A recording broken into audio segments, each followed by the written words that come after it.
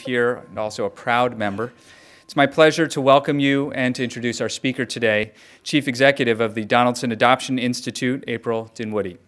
Before I get into this, let me acknowledge that it may seem strange that today, just 4 days after a historic election, we're talking about adoption, but there's a few reasons why. One, we anticipated that at this point people may be exhausted by the campaign and the election and need something else to think about, something completely different. And that may in fact be the case.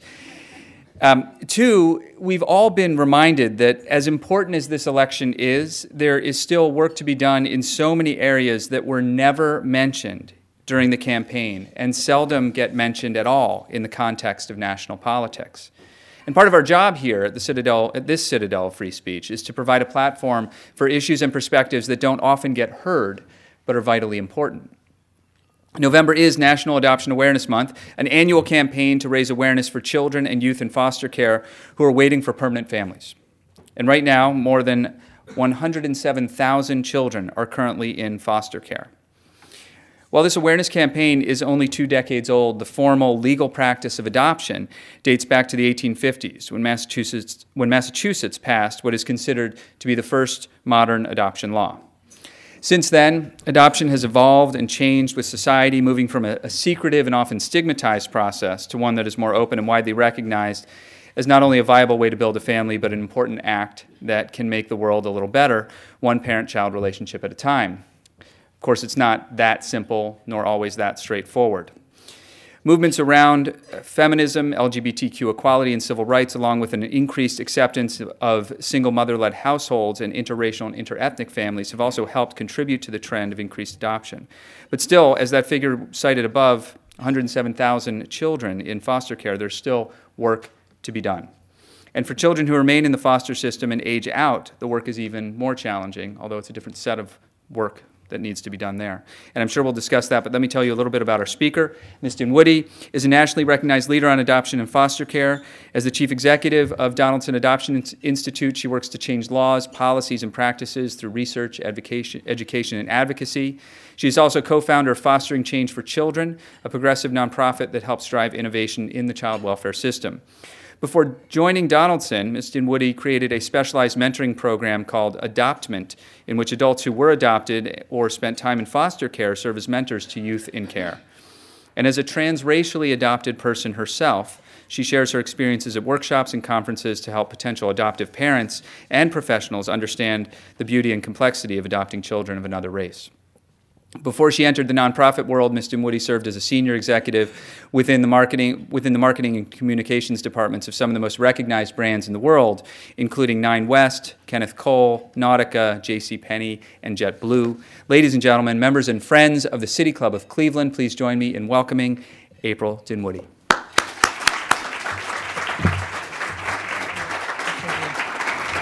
Hi. Good afternoon. I am so happy to be warmly welcomed here. It's an honor and a privilege, one that I don't take lightly, and one that especially now feels more special, more important. So I'm grateful for all of you in this room, and I'm grateful for the warm welcome that I received. You know, a special thanks to City Club of Cleveland and to Stephanie Jansky for all that she did, along with the team here, to make this a successful event. Also a heartfelt thank you to Betsy Norris and her team at Adoption Network Cleveland, who are fierce advocates for adoption today, and just a heartwarming group of people to be around. I've spent some time with them this week. And I can't think of a more important or poignant time to have a conversation with you about adoption in America today. November became National Adoption Month under the Clinton administration more than 2 decades ago, expanding from the week-long celebration it had been. The idea was to highlight the need for families for 100,000+ children waiting for foster care for adoption, which is a laudable goal considering that many of these children in foster care today are older. Today, National Adoption Month is actually expanded. It encompasses more of the voices of the adoption experience and the extended family of adoption, highlighting the diverse experiences and the realities.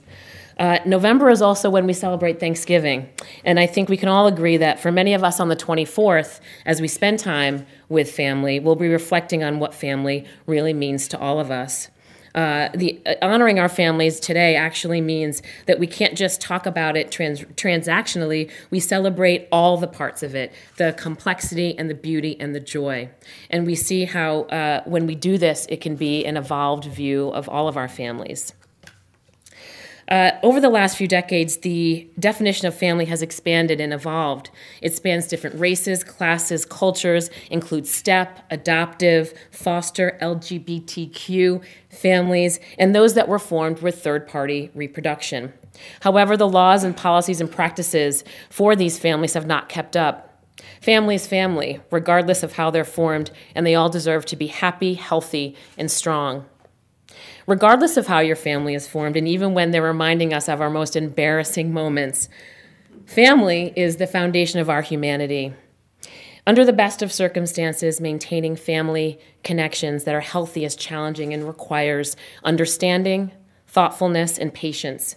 This is even more so for the extended family of adoption.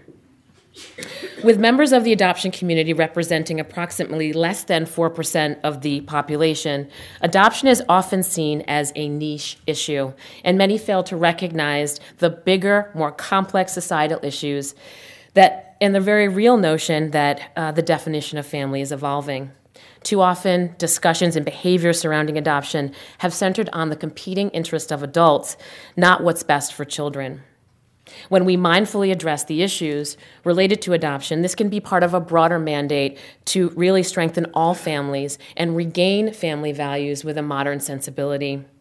Adoption is not a niche issue at all, and 60% of Americans actually talk about an indirect connection to adoption through friends, families, other families that have adopted or adopted people themselves.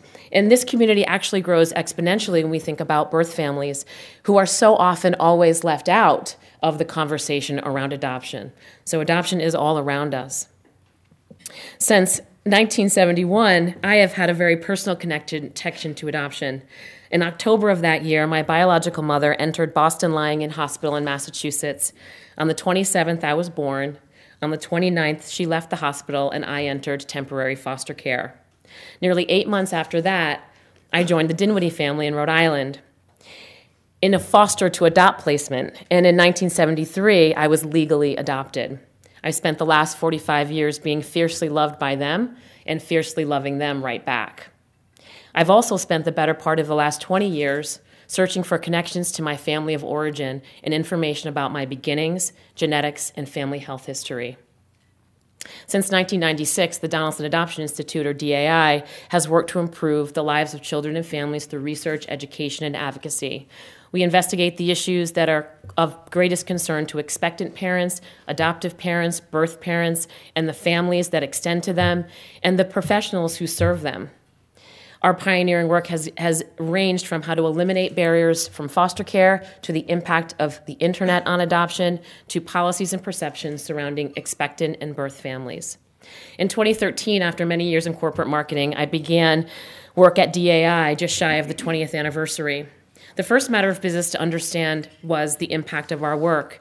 And after analyzing 40 publications, 180 recommendations, and that's just from DAI, what I had to ask myself and what we had to ask ourselves was, why haven't policies and practice advanced and moved far enough, fast enough?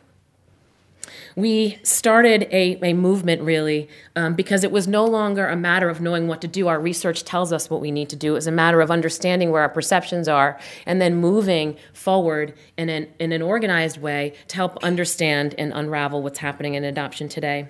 And right now, as we all feel, I think, our work in this area feels more urgent than ever. With all of that in mind, DAI launched Let's Adopt Reform, which is a movement, really, an initiative and a play on words, quite frankly, to start a national conversation about adoption in the 21st century. We conducted qualitative research on with a wide range of professionals, and we did one of the biggest qualitative research projects in this area to date. We set out on a national town hall, and we tackled tough issues, explored opportunities, shared life experiences, and asked the tough questions.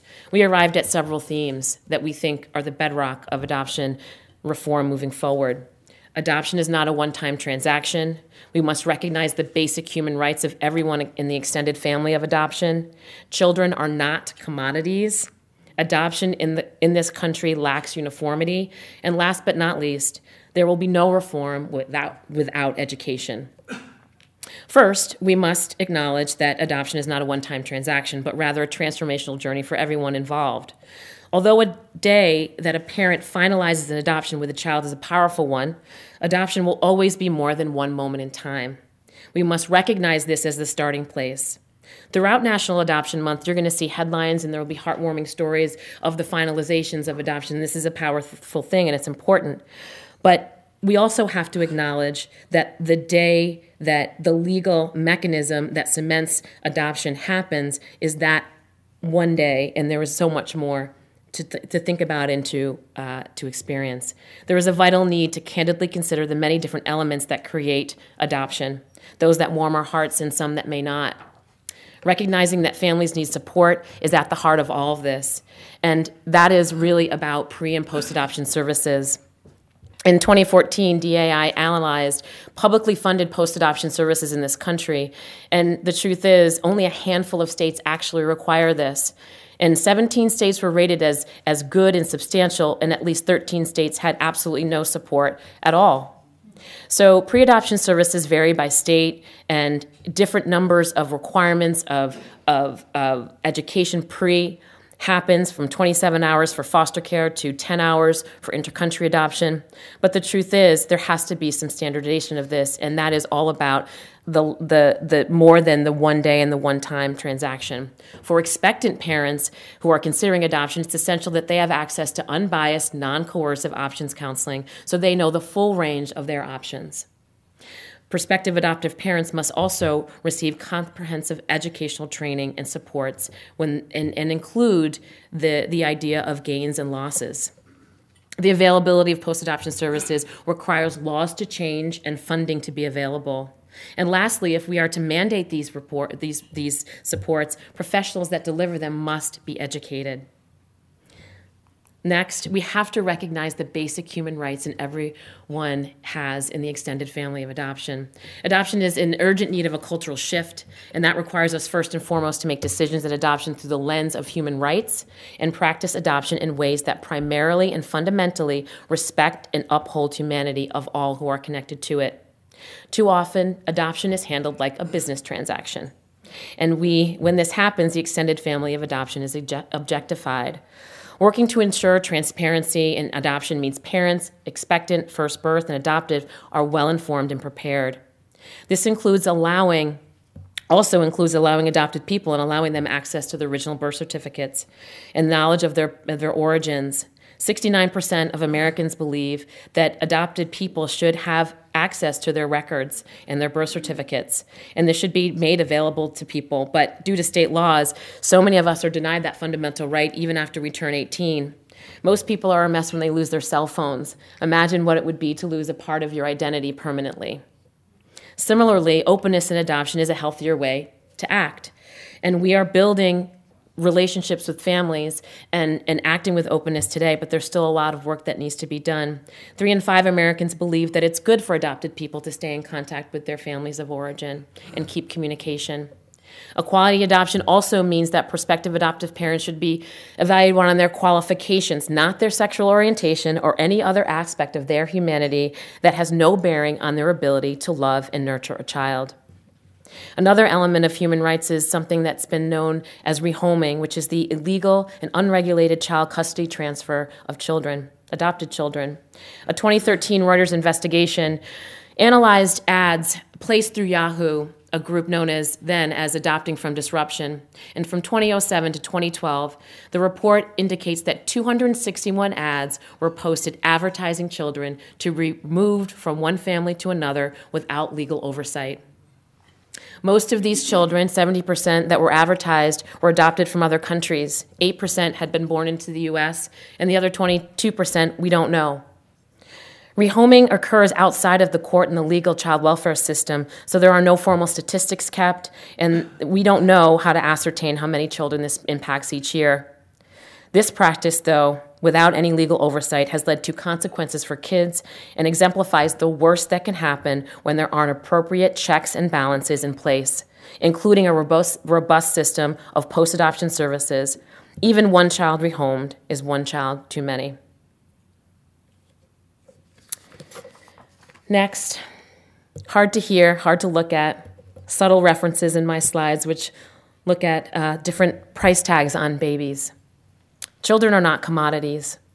Money is necessary, it's complicated to talk about, and it's even more complicated to talk about when we put it next to adoption. Over the last several decades, the institution of adoption has arguably become more of a business versus the social service to place children in need of permanent families.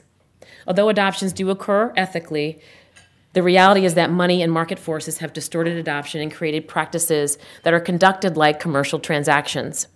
This reality can leave parents, expectant, birth, and adoptive, open to possibility of coercion and emotional despair, and make adopted people feel like commodities. Since these rules and regulations vary by state, aspects of the adoption process, including fees, differ, and it's difficult to know exactly how much is being charged for adoption, but there are some patterns. According to the U.S. Department of Health and Human Services Child Welfare Information Gateway, we estimate that there are a range of costs, including $0 to $2,500 for foster care adoption, $5,000 to $40,000 plus for an adoption through a licensed private agency, $8,000 to $40,000 plus for an independent adoption, such as with an attorney, and $15,000 to $30,000 plus for an intercountry adoption. Although adoption has historically carried with it this idea of a charitable act, a notion that is laden with various stereotypes, it is also an assumption that stands in sharp contrast to what happens today with adoption commanding very high fees. Also, we can't deny that so often birth parents cite a lack of resources and support for voluntarily relinquishing their children. This marketplace that undeniably exists privileges some over others and distorts the essence of what family is really and should be about. More than 75% of the adoption community believes that money and privilege distort adoption. More research in this area is needed, and we have to know how this is impacting our experience today before we can draft sound proposals for the ethics around adoption policies. It's imperative that statutes are created which formally and strictly regulate the fees that can be paid towards adoption. No agency or entity should be allowed to base fee structures on race, ethnic background, or needs of a child. When money is equated with specifically to the child's characteristics, it's difficult to argue that the fee is not for the services, but rather the child. Providing incentives for adoption from foster care is actually an important endeavor, but money should never be an impediment for a family seeking to become parents for a waiting child, nor should it be a reason for a child to be removed from a family. We must also create policies that incentivize the creation of and provisions for evidence-based services to preserve families when appropriate and safe for children. Similarly, expectant parents considering their options surrounding an unintended pregnancy must always be provided with all of the information that exists for parenting their child, including the financial supports. Adoption in this country lacks uniformity. The inconsistency in policies that vary widely by state can lead to fraud, coercion, and undue stress on families and children. Domestic adoption is guided by state law, and intercountry adoption guided by varying laws based on the child's country of origin, and also whether a country is party to the Hague Convention. With domestic adoption policies, regulation practices can also differ vastly. This leaves things like the home study requirements, services to expected parents, and post-placement supervision all over the map. 75% of the general public support a greater regulation for adoption and foster care. At the same time, research shows that the public did not place a high importance on the urgency of the issue. There will be no reform without education. One of the greatest impediments to meaningful reforms in adoption and foster care are the societal misperceptions and general lack of knowledge surrounding the realities. This has plagued families and individuals for decades, in some cases holding families back from healthy and fulfilling experiences, and others impeding the well-being and contributing to serious, serious challenges. People connected to adoption represent just one of the many challenging and changing dynamics in family today. Non-traditional is the new traditional in today's modern world, with the definition of family continuing to expand. What remains problematic? Policies and practices that have not kept up with the reality of families, and that fact continues to negatively impact those closest to adoption and foster care. All children and families come into contact with many different systems, schools, healthcare systems. When these providers fail to have an education and create an inclusive environment for these diverse families, the needs are left unmet, and children and families are left to feel isolated and unsupported. What also fuels this lack of knowledge are the stereotypes perpetuated in the media and popular culture, which often highlight the dramatic fairy tale or the cautionary nightmare. The reality of this experience is many more shades of gray, with most of us dwelling somewhere in between. Yet the headlines and made-for-TV movie plots increase stigma and misunderstanding. This makes it extremely difficult to advance the needed policy changes we know must happen and ultimately hurt children and families. DAA's public opinion research revealed that adoption reform is a highly supported issue, yet 61% of Americans admit they don't know much about it and how it works. And when given a very basic quiz about adoption, the general public and those closest to adoption received an average score of a C-. It's essential that we create ample spaces for members of the adoption community to share realities, as well and as a means for overcoming stigma perpetuated by unrealistic depictions of foster care and adoption. We must address the stigmatizing depictions in the media, on television, and in the movies. Professionals must be better educated about the unique needs of adoption and foster care communities in order to better serve them in school, at the doctor, even in the criminal justice system. We have to understand much more needs to be done about building a stronger community within the adoption space and with us closest to the experience. We have to stand shoulder to shoulder in order to show ourselves and make sure that policies change. What's the state of adoption in America today? Well, it depends, honestly. It depends on where you live because laws vary widely state by state. It depends on who you love because even with a win for marriage equality, the rights of the LGBT community are not always recognized. It depends on how much money you have because the private and public adoption systems are really worlds apart. It depends on where your adoption journey began, in foster care, private adoption, or inter-country adoption, private domestic with an attorney. It depends on how adoption has impacted you as a birth parent, an adopted person, or an extended member of this community. It depends on whether or not you view adoption as a one-time transaction or a lifelong transformational journey. Families and professionals today have an amazing ability to provide an adoption experience that isn't shrouded in secrecy or tainted with shame. When we honor the good, acknowledge the bad, and then we use what we know to commit and innovate an effective path to reform, we can ensure the highest ethical standards with openness, mindful parent preparation, and healthy identity development for everyone. It's time we move from the fractured and transactional adoption process to one that's more uniform and transformational. Bringing a child into a family, whether by birth, adoption, or the blending of families, is life-changing for everyone. When we recognize the lifelong impact and put children at the center, adoption can truly represent the evolved definition of family. This holiday season, as you reflect on your families, remember, adoption isn't just about someone else's family. It's about all of our families.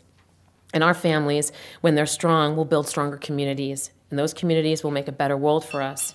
Our commitment to children and families being strong feels more urgent than ever before. So let's make it a priority.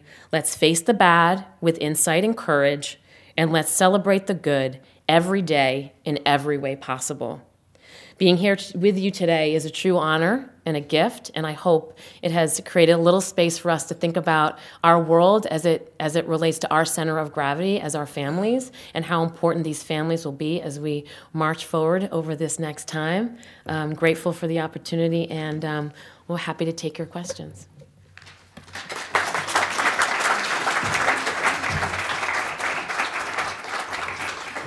Today we are enjoying a Friday Forum in the middle of National Adoption Month with April It's Dinwoodie. Dinwoodie. Where's the emphasis? Woody or Din? Okay. Anyway, Chief Executive. I felt like I mispronounced it. Chief Executive of the Donaldson Adoption Institute. We're about to begin our audience, the traditional audience Q&A, and we welcome questions from everyone: City Club members, guests, students, and those of you joining us via our radio broadcast, webcast, or our new live simulcast at the Parma Snow branch of the Cuyahoga County Public Library. all of which is made possible through our partnership with IdeaStream, that's 90.3 WCPN, which is our NPR affiliate, WVIZ PBS, and WCLV.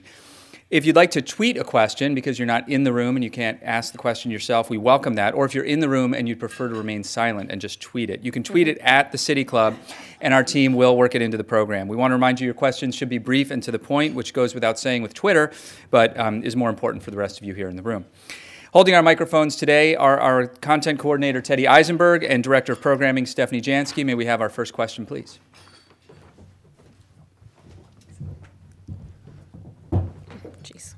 The drama of adoption points to the drama of creating a family ever.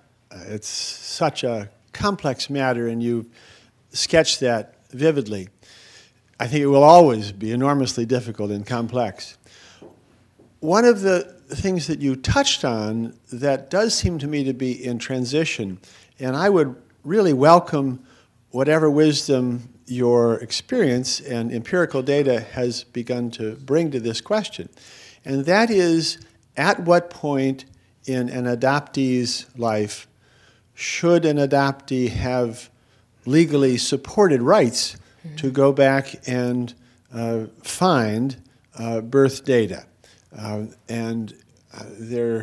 There's so many rights competing here: the rights of the adoptee, the rights of a birth family that might want some degree of secrecy or confidentiality, and the rights of the adopting family, and the rights of society in general for sort of clarity in these issues, simplicity.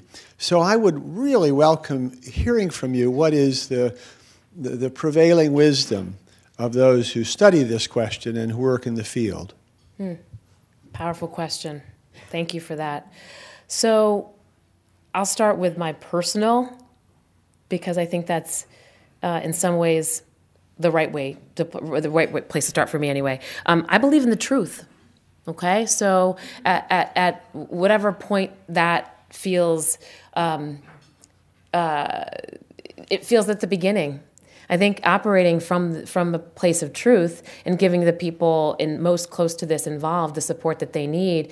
Research has shown that when an expectant parent and a birth parent have good counseling and good support, they can make a decision that doesn't feel like it has to be shrouded in secrecy or tainted with shame, and they can be connected to their children. This is new. This is something new we're working on. We're still unraveling the years when it was the closed adoption era, which was no information whatsoever, which is my personal experience. And that has created such a challenging dynamic, most so for the adopted person who feels the divided loyalty when they want to search, the pathology around knowing who you are.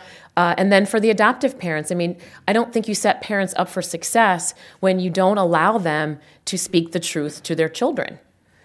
This can be the truth on many levels, and we're seeing this in assisted reproductive technology today with donor egg and donor sperm, where we have to center and begin on truth. We're unraveling the past on that, so I would say it's still a work in progress to really know exactly now, when we've got still this movement to open records from the closed system. But today I think we have the opportunity to start with the truth for everyone. And that, to me, feels like the most important place to begin. Can I just ask for a tiny clarification on whether the age of the adoptee is a critical factor in determining when a child should be able to go pursue this truth? Well, I think every child is different, right? And their development is different. I think there are a lot of amazing professionals and parents that know how to discuss challenging topics with children that are age appropriate. But I think today that you start now with your children at whatever age they are. If you haven't been talking about it since day one, which is the best for everyone, and I don't remember when my parents told me that I was adopted. That's something they did very artfully and skillfully and organically. A child shouldn't remember that day. It should be organically baked in. So when the absence of that, start today as a family, get educated as a parent and get the support that you need for how this may happen and unfold with your child. But I say that generally the time is now, and make sure you have support around you so that, because later isn't better. Later isn't better. We see this in our research. It says, it points to the importance of the truth. And some people have come to us much later in life with their adult children that they haven't told and asking us what to do. So we know that people are coming into these realities and really, really not knowing what to do. So there's no exact age that I could say, but I say if you haven't told your kids, start figuring out how to tell them today, and do what's best for your family to get the support that you need. Ms. Dinwoodie, over here. Oh, hi. Hello. You've talked about the difference in state laws governing adoption. You've advocated for not only transparency, but uniformity. Now, I can't resist the question, seeing as we've just had an election here, of an administration that is probably going to be very committed to keeping government out of our lives.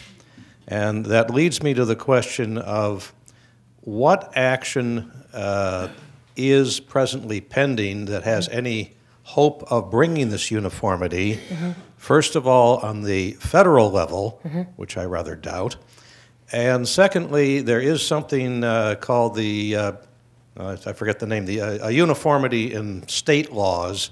Is there any action currently pending that might bring some uniformity across the country to state laws, motivated by state action? Sure. So that's a great question, and I think, when you talk about things the way I did today, it's got to be up here. And what we've learned over the course of time in doing some of this work is that there's a lot of steps to getting to some of this uniformity, and that there's not going to be a light switch that goes off that says, okay, we have uniform standards now in adoption.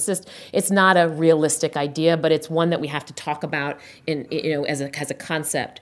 With that, there are pieces and parts of the process in adoption that I think can be more uniform as a starting place. And one of those things is a universal home study. And that's on the federal level, which would help to, at least the part of the process, make that more uniform and make that something that right now, if you have a private domestic adoption, you do that with an attorney, your home study could and it will look very different usually than a home study for a foster care placement.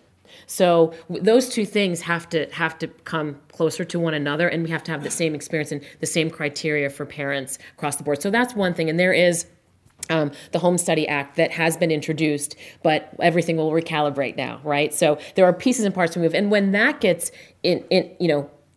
embedded, and if we can do that, then that leaves way for other things that we can do as part of this process. It's going to be bits and pieces. It's not going to be the whole thing. So that's one answer. And then on the state level, because states have closed and open adoption records over time, that's where you see a lot of action around state activity today in adoption, is working to advocate for those state laws to change so that adopted people can have access to their original birth certificates. So there's one of a forward-looking, sort of federal mandates, and then local in terms of access to records. And then there's also the idea of post-adoption services, and that varies state by state as well. So, I think about this idea that states are going to still have to, implement what happens, and that may be slightly different in regulations and all those different things that happen within our law system. But I think there's some good starting places, and I hope and pray that we can pick up some of that momentum that we had. But it's going to be piecemeal. It's not going to be sweeping changes that we would love to see. But well, that's okay. Our movement is, like I say, in its teen years, right? We're getting our identity in place. We don't really know who we are exactly in terms of a movement. We've got to solidify some of our solidarity and then move some of this forward. But there's a lot of great, hopeful things that are in the works. Thank you for coming today. My family is a transracial adoptive family, and I was wondering if you could give some tips to me and others in the room who I know are in the same experience. Especially, I think of someone like Colin Kaepernick, who, that's a whole ball of wax that we don't need to unravel. However, when he made his statement, people told him he wasn't black. And I took offense to that for him. So could you speak to that? I really want it for my children. I apologize to be emotional, but I don't want that world for my kid. I know you don't have the answer to that. Well, I do have thoughts on this, though. So I do a workshop called What My White Parents Didn't Know and Why It Turned Out Okay Anyway. And it speaks to over time, in my time as a transracially adopted person, it talks us through that. But then you arrive at a place like today, and I had a very, very emotional conversation with my mother about an article I wrote about seeing color in adoption and why that's important. We wanted to live in a space, and my family wanted a space, and that you're not, color. We don't see color. But when I walk outside of this family, people see color, okay? And I need a safe place to come. In this family, I can't be one person in my family system and another person outside of my family system. And I'm coming into my racial identity at this late stage of the game, right? Truly embracing that and being vocal about things. And now on top of it, I couldn't think of a more empowering time to do that because I have to be settled in my racial identity because the world is dangerous emotionally and physically for people of color. And this is not about going to and operating within this transactional way of, oh, we went to this parade, we did this. It's very novel. You have to embrace differences of race, class, and culture in your family of adoption like it's your business, okay? And we can't keep sending our children out into the world unprepared to deal with what they will no doubt face in this world today. And the hopeful side of all this, because I think there are many examples of this working, and quite frankly, I think my family has figured out how to do this, and we are still figuring it out and loving each other and trying to manage through some very painful Colin Kaepernick situations, okay? So we are uniquely designed as these families to actually talk about this in a productive way because it's urgent for us. Okay, we have to do it. So I think it's becoming this thing is happening, and I never thought it would be harder today to be in a transracially adopted life than it was when I was born into it in 1971, and it is. So we're not, we've got to move forward, and it's going to be hard. It's going to be emotional. Start with yourself. Look in the mirror. Say the words we don't like to say. Hear them fall on your ears, so when your kid comes home and says, someone said that to me, you are ready to hear that, because it's going to happen.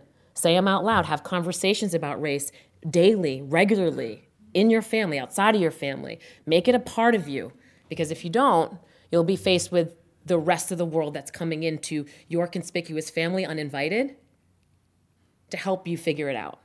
And you don't want that. You want to be ready for that. Thank you very much for reintroducing a very challenging subject.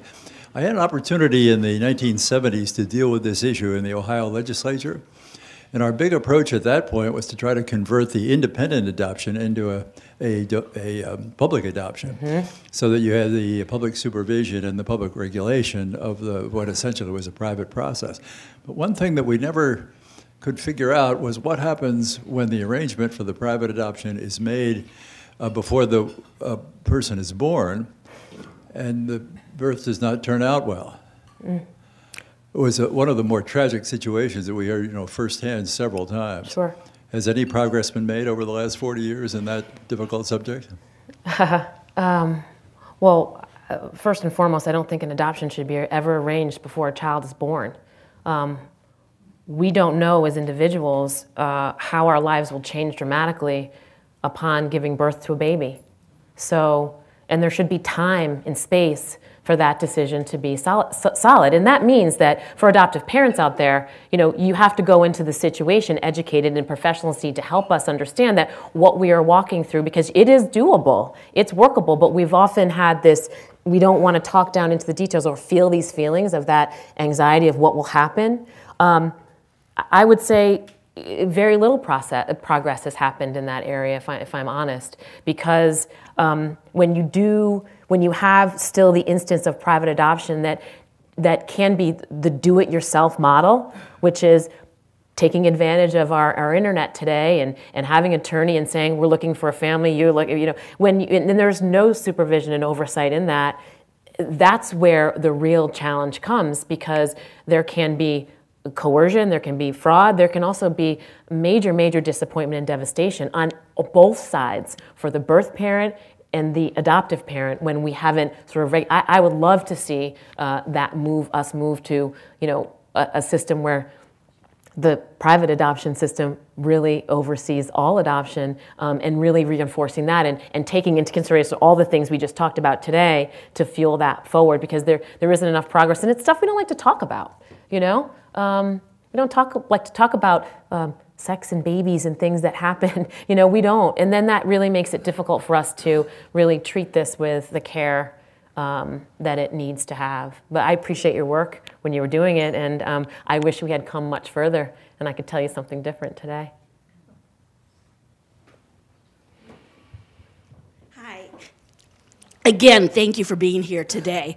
I'm an adoptive parent that created a multi-ethnic family through adoption, and I'm also a professional that's worked with both domestic adoption through the foster care system and international adoption.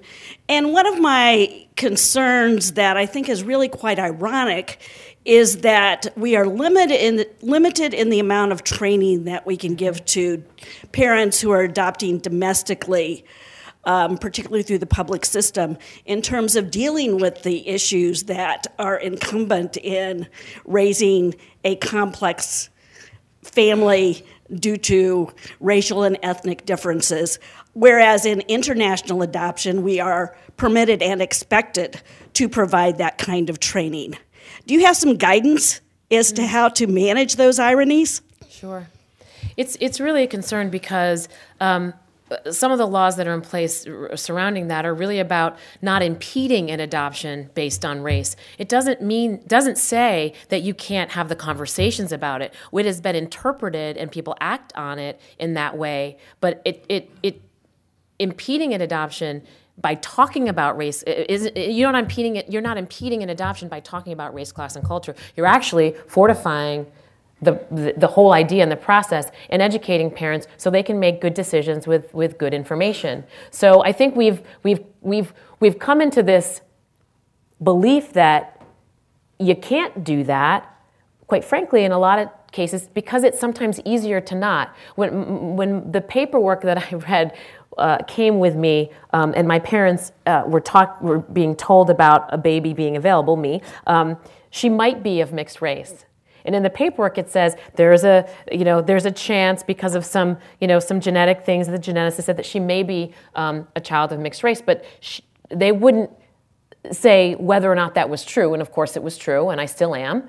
And but it gave what that set up many years ago was we don't have to have this conversation about race today with some of the laws that exist. You can't impede the adoption because of it, but it doesn't mean you can't talk about it. That's where but there's limited number of hours that you're required, so how much do you fit into that time? There are some great agencies and places today that are digging into this topic and going above and beyond, and I think we're all sort of trying to figure it out, but we shouldn't be left to our own devices like that. We should have the support from the professionals, and we should have the ability to have these conversations, which will impact a family over the course of the lifetime, and it will go like this depending on where we are culturally. And if we look at it today, we can't not be talking about it.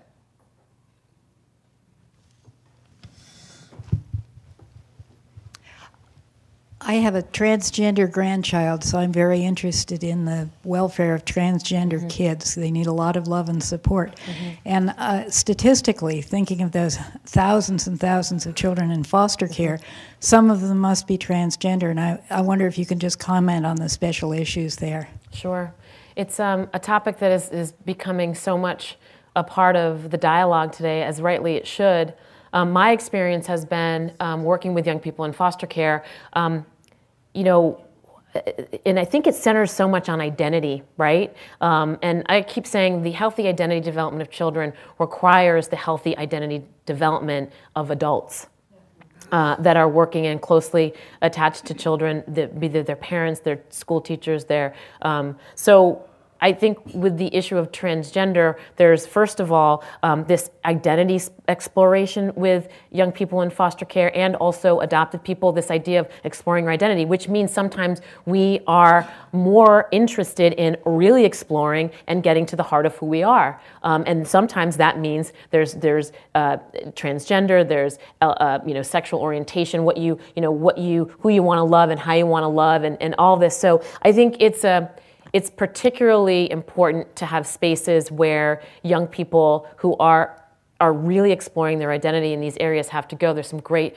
places in New York by me that are really just safe spaces for people to come and be in community, but then also people are invited in, the professionals are invited in, parents are invited in to be in conversation about this new frontier that we're all embarking on with our children at the center, but no less important for us to look in the mirror and talk about and say transgender, talk about these things out loud so when they come into our space, we're not jarred and we can be in support of them. So that's a very important and not just about transgender, but identity, looking at identity overall. You're a great grandma. Great grandma, not great grandma. Okay.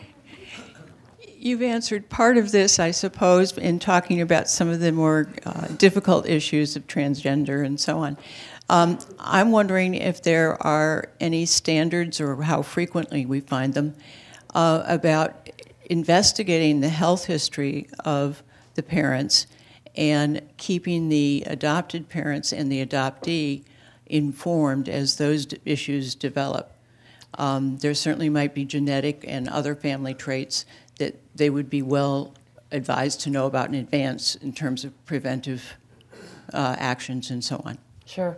Well, again, over time we've gone from this, and I think there's a lot of dynamics that inform where we are today. So some really good, exciting opportunities, and then some historical practices that have been about, and my friend Leslie Pate McKinnon says this, so I'm borrowing it from her, amputating a child from one family system and then grafting them onto another, and not taking into consideration what we now are much more informed about today, which is family health history, things that present when you're in your young adulthood, and many mental health issues that don't present until later in life, that you need to have that extended family history in order to make sure that you're well informed and that you have the best information you can. We are getting better at that in this country, right? More proactive in our health.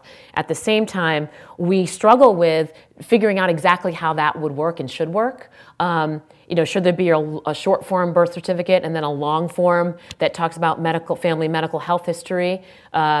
Particularly related to intercountry adoption, where there's a lot more mystery with where a child was before they entered into the adoption experience, and so many more acute issues that come with being in care in an orphanage, let's say. So it's on the radar, but we're not sure exactly what makes the most sense in terms of how to deliver this and what access points. I say again, at the very beginning of this should be the time where you're getting as much information as you can possible. And then, over time, there should be a place to always go, especially considering the fees that adoption command. You should be able to walk back into any agency and get more information and get support and get the counseling that you need in order to, and connections to birth family, right? So it's of great importance now, and then there's DNA testing, right? I just did my DNA testing. I am part European, 60%,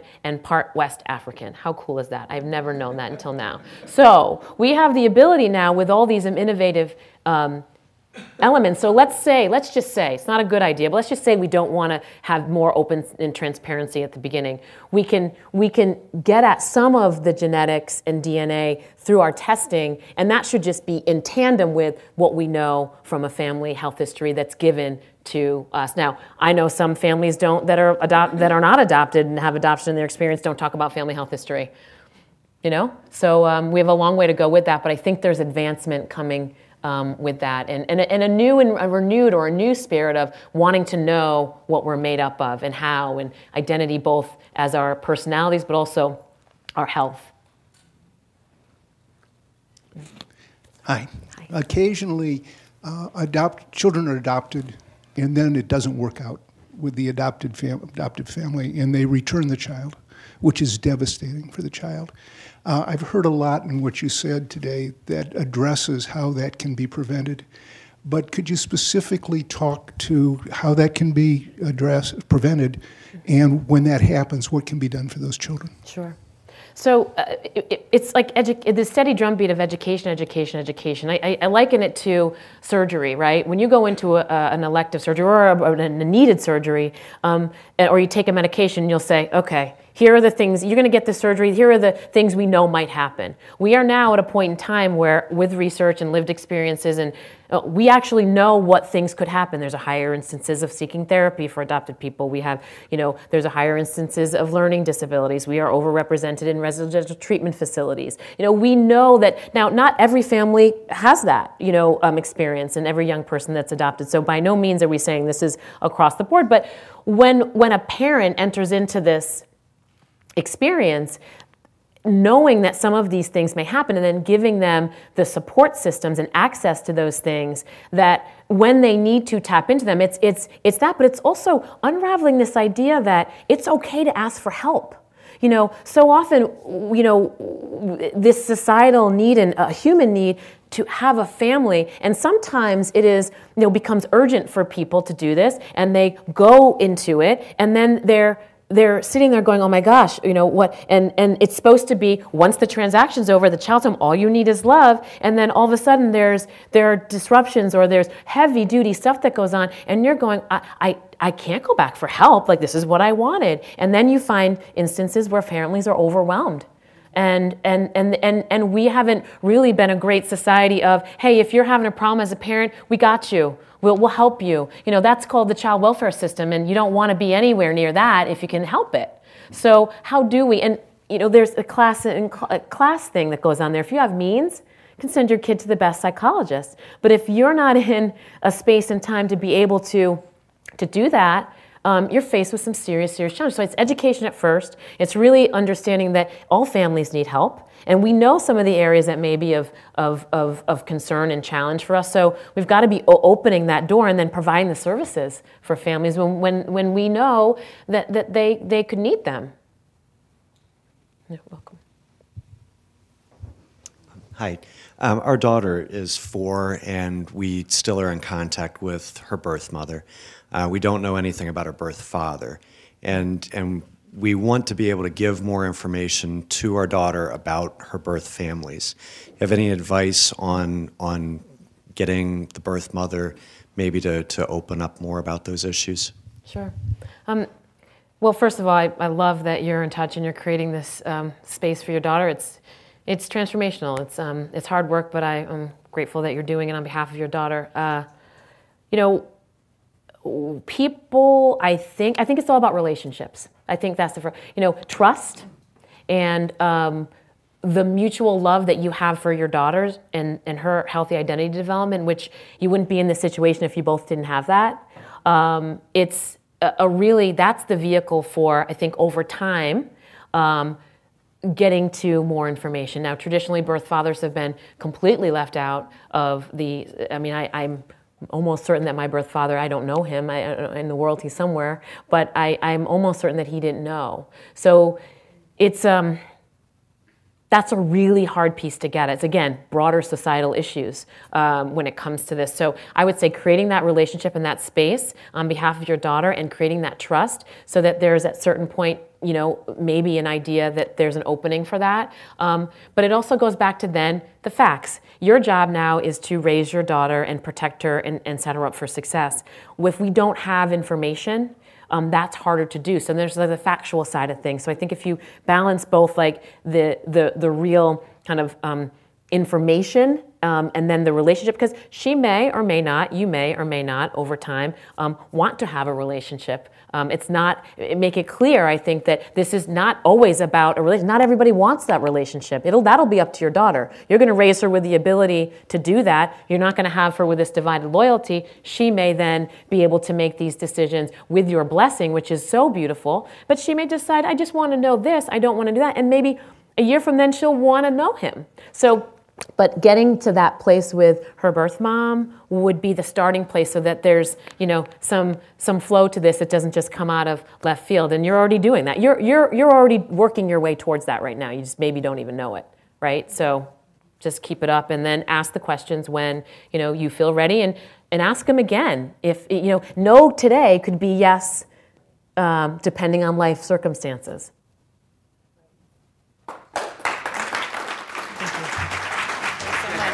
I know. Thank you. There are a lot more questions, but we are at the end of our hour. And today at the City Club, we've been enjoying a Friday forum with April Dinwoodie, Chief Executive of the Donaldson Adoption Institute, DAI. Community partners for our forum today include the Adoption Network Cleveland, and Fostering Hope. We thank you very much for your partnership. Additionally, we welcome guests at tables hosted by Lakeland Community College. We thank you all for being here. That brings us to the end of our forum today, ladies and gentlemen. Thank you very much, Ms. Dinwoodie. Thank you, ladies and gentlemen. Our forum is adjourned.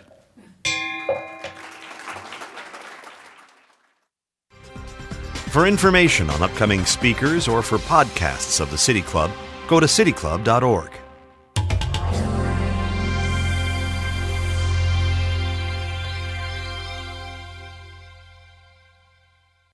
Production and distribution of City Club forums on IdeaStream are made possible by the generous support of PNC and the Raskin Family Fund, with additional funding from Cleveland State University, Robert Conrad, and the Payne Fund.